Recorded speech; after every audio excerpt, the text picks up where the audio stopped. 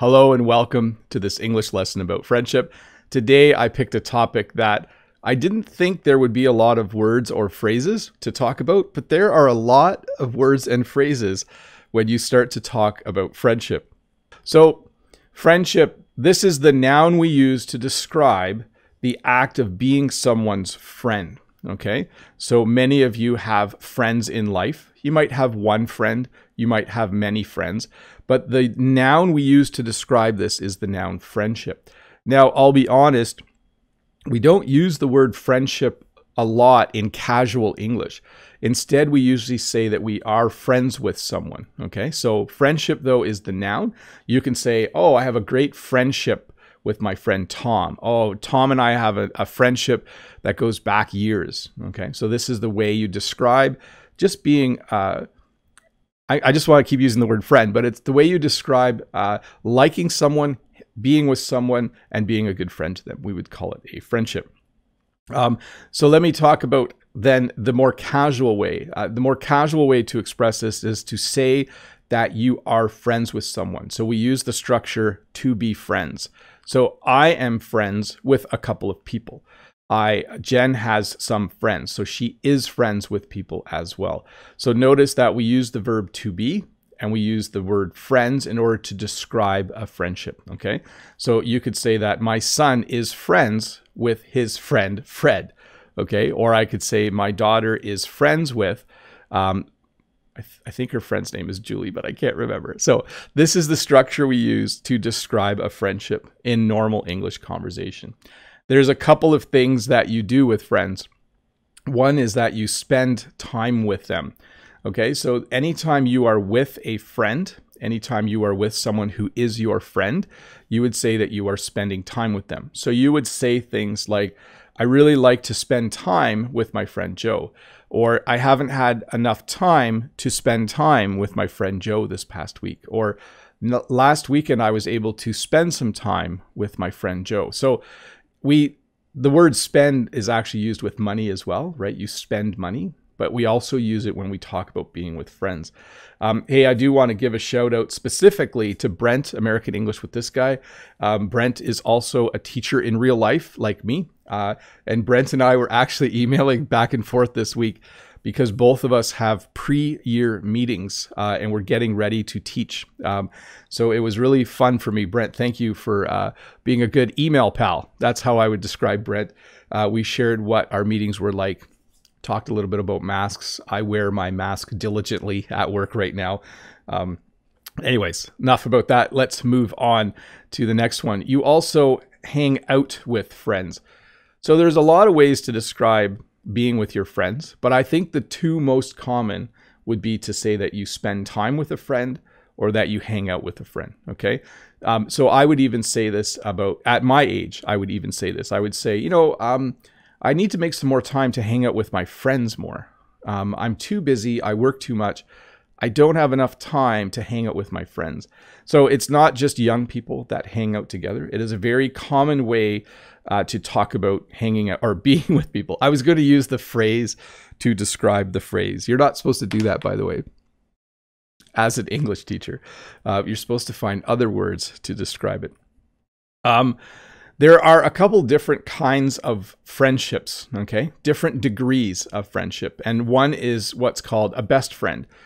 Many people have a best friend. So they'll have 2 or 3 friends, but one of those friends is just really special to them. One of those friends is someone they maybe spend more time with. They get along with that friend really well. They enjoy being with that friend, and they could become best friends. Here is a great example. When I was in kindergarten, so school in Canada goes from kindergarten up to grade 12. When I was in kindergarten, I made friends with somebody, and that person became my best friend, and he is still my best friend. He is a friend that I talk to quite often. So a best friend is an extra special friend. That's how we would describe it. You might also have a childhood friend. So the friend I just described, I could also, at my age, say he's an old childhood friend. Okay, so he's a childhood friend. He's a friend that I started a friendship with when I was a child. Okay, so many people, when they go to school when they go to elementary school or what we call grade school when they are young. They will make friends. And then later in life, they'll refer to that person as a childhood friend. Okay. So Jen has a couple childhood friends. That means that even though she's in her 40s, I think I said Jen's age almost. I'm not supposed to do that. Jen is very young, actually. She has a number of childhood friends. So these are friends that she made when she was a child. Another phrase you might see a lot on the internet right now is the phrase BFF. This is actually an acronym or a short form for best friends forever. It's used a lot by girls, teenage girls. So they will say, oh, this is my BFF. So it uses the phrase best friend, but it adds the element of time, indicating that this is going to be my best friend forever. And they do say BFF. They'll say, oh, I'm going to call my BFF, or can my BFF come over? So it's a very common term, and it stands for best friends forever. Older people don't use this phrase maybe once in a while. Like I don't use BFF. Teenage boys don't use BFF. It's very much teenage girls that would use this phrase. Let me see where I am. Buddy. So a buddy, this phrase is actually used a lot. I'll give you some example phrases. The reason I put a picture of a guy with a truck is because in life, it's always great if you have a buddy that has a truck. This word isn't used everywhere in North America. I'm actually curious if in Brent's area they use the term buddy. But I have a couple buddies that have trucks, okay? Guys might also say, I'm just going to hang out with my buddies tonight. Or I'm going to go out. My buddies are coming to pick me up at 8. I'm just going to hang out with my buddies tonight. So it is somewhat of a male term. But honestly, the phrase, it's nice to have everyone should have a buddy that owns a pickup truck. It's very common. So I'm just going to wait to see if Brent heard me ask that question, if people in his area of Maine in the United States use the term buddy very often. Because here it's very common to use that term. A short form of buddy is bud, but it usually comes out in the form of best buds. So again, this is another term for best friend, usually used with children, sometimes with adults, but you could say, oh, they are best buds. They're best buds. Oh, my son has a really good friend. They're best buds. They do everything together. So best buds is just, I guess, a more casual way to say best friends. Brett says, my brother has a pickup truck. It's a lifesaver. Yes, very cool, Brett. We use buddy all the time. It's a great term. We use it exactly the same way. Yeah, let me back up for a sec on that, Brent, because some people use buddy to talk about small children, like small boys. They'll say like, hey buddy, how's it going? Like when I talk to my nephew, I often call him buddy. Sounds weird when I say it though, but we do use this a little bit that way as well. Let me get back to the right slide here. Bestie. So this phrase I don't hear in regular English conversation in my work, even though I work with teenagers. I do see this word from time to time, but I don't know if it's super popular in Canadian English. But bestie is another word for best friend. Oh, she's my bestie. I don't use it. You can probably tell even when I just used it in a sentence, it did not sound natural. I do hear this word sometimes though. I do hear people use it on television shows, and I hear it sometimes in movies. So I thought I should include it. Brent in the chat is saying, small boys here, exact same, maybe under the age of 9, you would call him buddy. Like, hey, buddy, how was your soccer game? Or, hey, buddy, good to see you. Do you want me to come and watch your next soccer game? I don't know. I only have one nephew, so I don't use the phrase very often.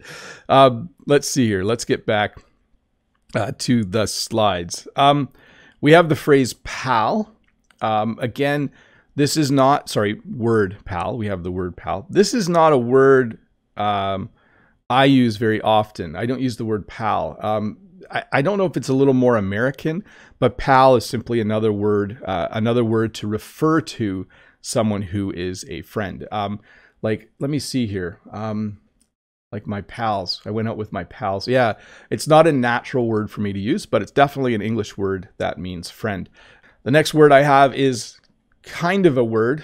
and it's the word frenemy. So a frenemy is kind of a funny combination of the word friend and enemy. And a frenemy is someone who seems to be your friend, but maybe isn't your friend. So you might have someone you work with who is very friendly and always kind to you, but then when your back is turned, they say bad things about you. So we would say that person is a frenemy. It's, again, a newer word. I don't even know if it's in the dictionary, but you will hear this word on TV shows and movies and things like that. So you see the guy has like the sign on his back, "Kick me." So probably the person he thought was a friend, as soon as he turned his back, secretly put a sign on his back that says "Kick me." So a frenemy is not a nice friend. They are actually someone who seems like a friend, but isn't. And we could also say that that person is two-faced. When we say that someone is two-faced in English, it means that they behave one way when they are with you, but then they behave a different way when they are not with you. So when you are with them, they might be nice and kind and say nice things about you. But then when you are gone, they start to say mean things about you. So when someone is two-faced, it's like they have two completely different personalities. So not a very nice thing. I do want to pause and say hi to the 472 people watching. Thanks for being here. There is a subscribe button there if you want to click it. That is always a good thing to do. Family friend or friend of the family. So you'll have friends in life, but your family might also be friends with people, and you might refer to them as friends of the family or a family friend. So here's a good example. Down the road, there is a person who was friends with my dad when my dad was alive, okay? And he's kind of my neighbor, but we usually refer to him as a friend of the family because he was friends with my dad. He's not my friend, like he's not my mom's friend. He's not friends with my brothers or sisters, but he was friends with my dad, and he still is someone we see and talk to quite often. So we refer to him as a friend of the family. This is a common phrase in English. You might hear people say things like, oh yeah, we're having a party this weekend. Yeah, we have a few friends of the family are coming over. So that just means different people who are friends with different people in your family. It's nice to have a friend of the family that lives just down the road, because then when I have questions about farming, I can go ask him. So a few not quite friend words. We'll do two of these. An acquaintance is simply someone you know.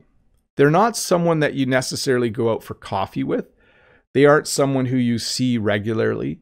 And they aren't someone who you like so much and spend time with so much that you would say they're a friend, but they are still someone you know. So you would simply call them an acquaintance. You know, oh, he's an acquaintance of mine, right? Sometimes you have people that you meet through work. Maybe you know people that work in a different place but do the same job as you, and you see them every once in a while. So they're not really your friend, but you do know them a little bit. You would say that they are an acquaintance. A person you work with, you might be friendly with, but they might not be your friend. We would say they are your colleague. So all of the people you work with, you would refer to as colleagues. You could also refer to them as coworkers, okay? Both words work. So these are people that acquaintances and colleagues aren't friends, but you might do things with these people that you would do with friends. For instance, sometimes I go out to eat with my colleagues. Sometimes we go to a restaurant. When I go to a teachers convention, I have a few people that I'm acquaintances with, and I will talk to them at the teachers convention. Let me get to the next one here. Like two peas in a pod. So we have a phrase in English to describe people who are very, very similar to each other. This can be because they look a lot alike. Sometimes you'll see two brothers and you'll say, oh, they're like two peas in a pod. Or you'll say they look identical, or they look like identical twins. So it can be used for physical description, but it's often used as well for describing people that do a lot of the same things and like doing a lot of the same things. So let's say maybe these two boys love playing soccer and they like wrestling and they like running around outside and throwing sticks at trees. I don't know what. I'm trying to remember all the things I did when I was that age. If they like all of the same things, we might say they're like two peas in a pod. My best friend and I, when we were teenagers, really liked computers, like I said. And people could have said, you know, they're like two peas in a pod. All they talk about is computers. So it's a way to describe physical appearance, but it's also a way to describe people who do the same activities. A friend, oftentimes, if you stick up for someone, it means you defend them. And a friend will often stick up for you, okay? So good friends usually think the same way as you and believe the same things. And if you need someone to defend you in life, a friend will stick up for you, okay? So right now there are many protests around the world because people are sticking up for each other. So when people see someone treated badly because of the color of their skin, they have this desire to stick up for them. And so we have a lot of people around the world right now sticking up for each other, showing their support. A good friend will stick up for you, okay? If your friends don't stick up for you, I'm not sure they're a good friend. And then the next one is to have someone's back. So this comes originally from how people would fight. You see these two guys here have their backs to each other. But when you say that your friend has your back, it means that they agree with you. They will stick up for you. They will do what they need to do to support you when you do something. So a good example would be, maybe you lost your job and you don't have any income. You aren't earning money. A good friend might have your back. A good friend might come over and say, look, I'll give you $500. You don't need to pay me back. I got your back. Okay. Just use the word back twice there. But when someone supports you or defends you or helps you in life, you could say that they have your back. And definitely friends have your back. Let me see here. We'll do this one and then I'll go back to some questions. We have a little phrase in English, man's best friend, and this is how we refer to dogs sometimes. You'll know this if you watch the lesson on pets, that it is just a cute way to refer to dogs. We say that dogs are man's best friend, and you can see this little puppy here. He looks like he's ready to be someone's friend. So we took the word best friend, we add the word man in front. Probably not politically correct to say man's best friend right now. We probably should say, modify the phrase to say it's, human's best friend, but this is an older phrase that's still used, man's best friend.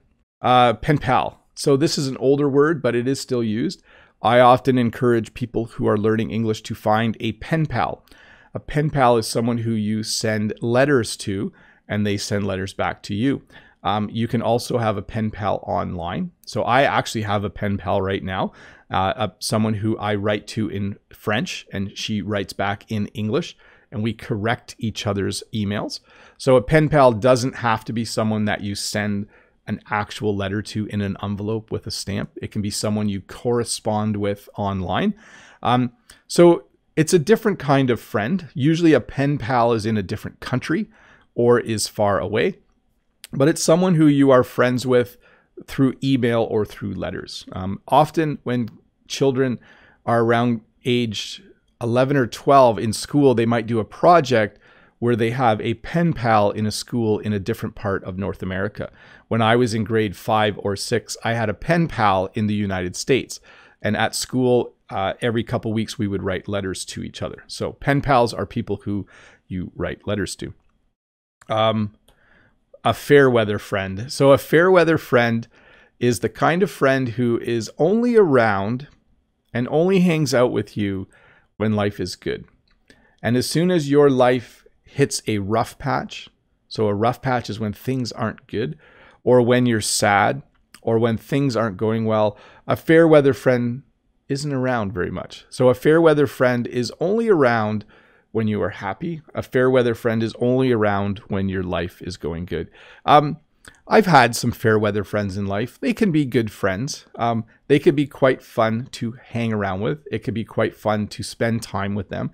But it is a bit disappointing when you do need help in life and you realize that a couple of your friends might be fair weather friends. That means they're only around when the weather of your life is good. Do you see how that phrase works? So a fair weather friend is only around when your life is good. Basically a play on the word weather, that when the weather of your life is good, the friends will be around. Let's see. What do I need to do next here? Let's do in common, and then we will go to members' questions. Let me get this slide a little bit better.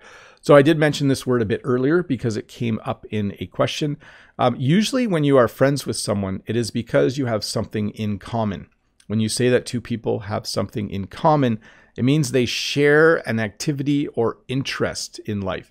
So these two boys are playing chess, might be checkers.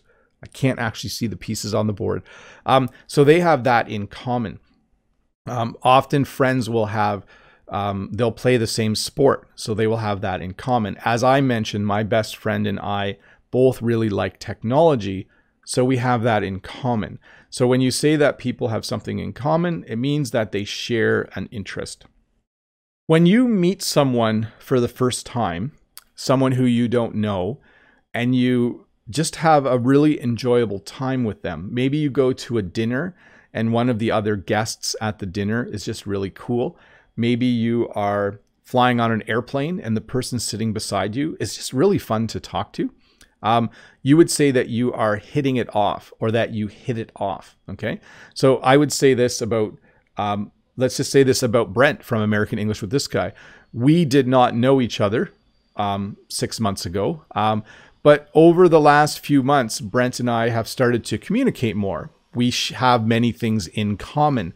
We are both English teachers on YouTube. We are both teachers in real life. And so as we start to talk via email, I feel like we really are hitting it off.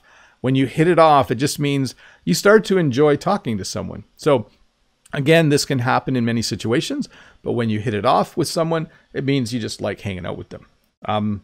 By the way, when COVID is over, I suggested to Brent that we should drive and meet in the middle somewhere. I think that would be about 4 hours drive for me to have a coffee, because it would be really fun. And then if we do that, like next spring or summer when COVID is over, we'll make a video for all of you.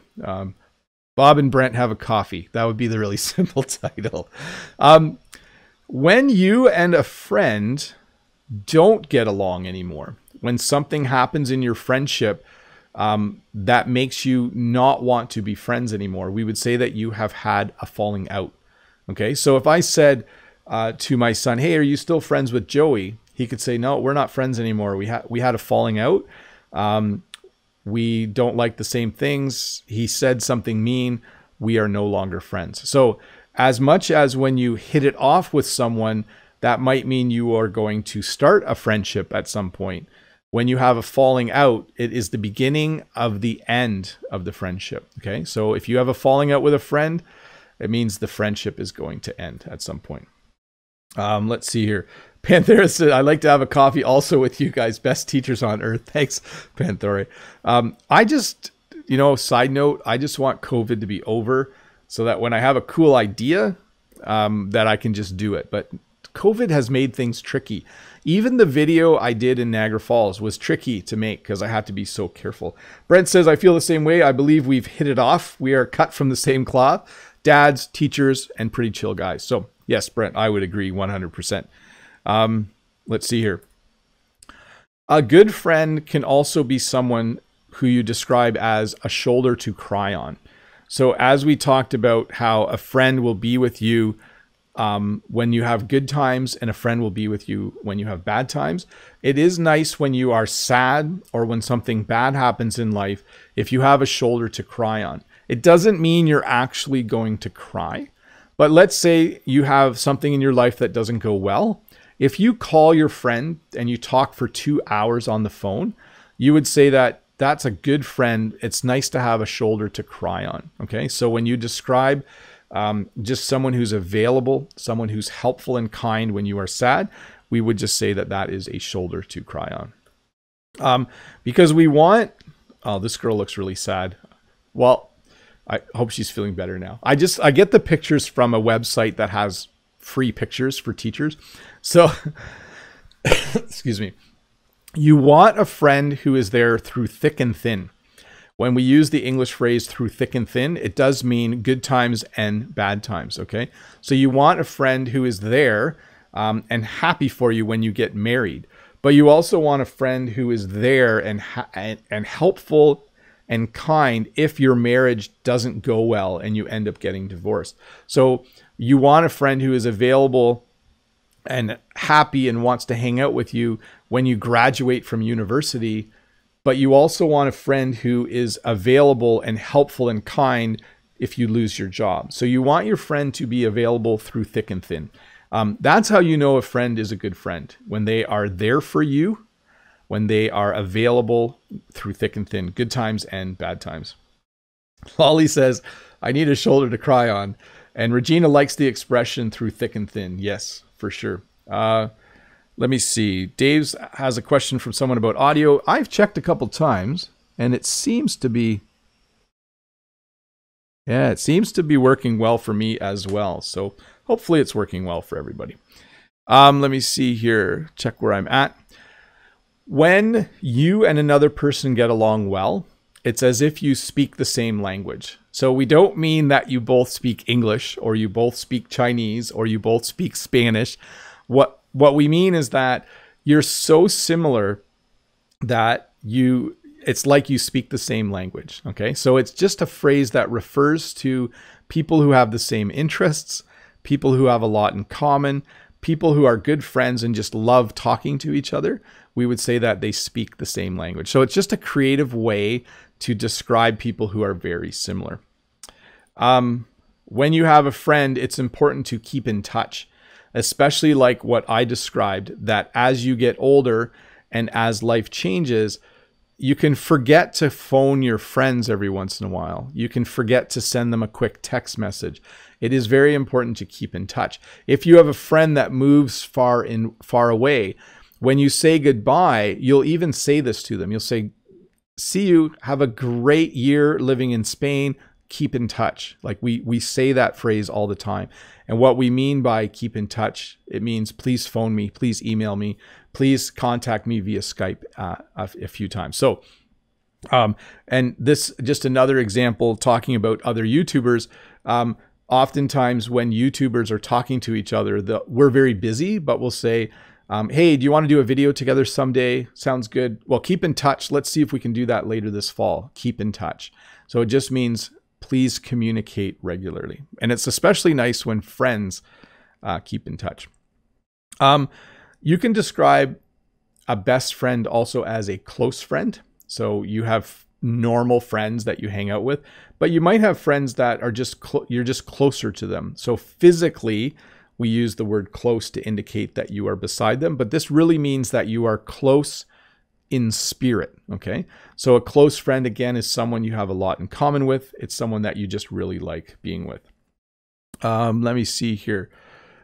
In the modern era, we have taken the word friend, though, and we've changed it a little bit. And this isn't really, I don't think it was cool to use the word friend, but on platforms like Facebook, people want to send you friend requests. They want to be your friend on Facebook. They're not really, I guess some of them are your real friends, but some of them are actually acquaintances. So we've used the word friend to describe a relationship on a social media platform like Facebook. So we also have now made it a verb. So you can say, you can accept a friend request, because if someone wants to friend you on Facebook, you either have to accept the friend request or deny. So notice I use the word friend as a verb, like you can friend people online. Okay, so I had a friend request the other day because someone wanted to friend me on Facebook. And I said, no, I didn't say no. I said yes. But you can get friend requests on platforms like Facebook. Let's see here. When you don't see a friend for a long time, and then when you get together, you want to catch up with them. So you want to spend some time catching up. So it's nice when I see friends that I had from university, which is very rare, by the way, because we live all over the planet. If I do see them, it's nice to catch up with them. It's nice to share the stories of our life and to talk about what we've done since the last time we saw them. So we often just say it's nice to catch up, or hey, we should go out for coffee and just catch up sometime. And that means, you know, for me, it would be talking about all my kids. It would be talking about how much I just love being married and being a dad. We would catch up and we would share little things about each other's lives. Regina says, I think you should be careful about friend requests. Yes, very much so, for sure. Paranoid Bob got straight. Yeah, I was like, denied. No. Let's see here. What's next? There's another version of friend called befriend. So you can befriend someone. I probably a good example of this would be you're on a long airplane flight and the person beside you is a really nice person to talk to. And then when you get off the plane, someone says, how was your flight? You can say, oh yeah, I just befriended a person sitting beside me. We had a nice little chat. So when you befriend someone, I think it just simply means you just had a good conversation and you enjoyed each other's company just for a little bit. So you befriended them. So you were friends with them just for a little bit. I use it mostly to talk about if I'm friendly with strangers on a plane or a bus or on the subway. I would say, yeah, the plane ride was really good. I kind of befriended the guy in the seat beside me and we talked about all kinds of things. It was just really nice. And then this word cracks me up. There's something called the friend zone. So let me take a little time to explain this. Sometimes guys are friends with girls, okay? When I was in high school, this was actually rare. When I was in high school a long time ago, guys were usually friends with guys, and sometimes they had girls who were their friends. But sometimes today, guys and girls are friends. But there can be a situation where one of the two likes the other as more than a friend. That means that they want to date them. That means that they are attracted to them. And instead of just being friends, they would rather be a couple. They have a romantic interest in that person. But maybe the other person just wants to be friends. We would say the person who wants to get to know them and maybe fall in love with them is being kept in the friend zone. So you have two people who like each other. One just wants to be friends. One would like it to be more than friends. By the way, that's another phrase you should know. More than friends means that people are dating. So the person who wants it to be more than friends is in the friend zone if the other person doesn't think the same way. So you'll hear this word sometimes on TV shows or on movies, It's like, oh, I really like this girl, but I'm just in the friend zone right now. Like, I really like her. How do I tell her I like her? Because I think I'm just in the friend zone. I think she just wants to be friends. So this can happen quite often where two people are thinking different things about what the relationship is. So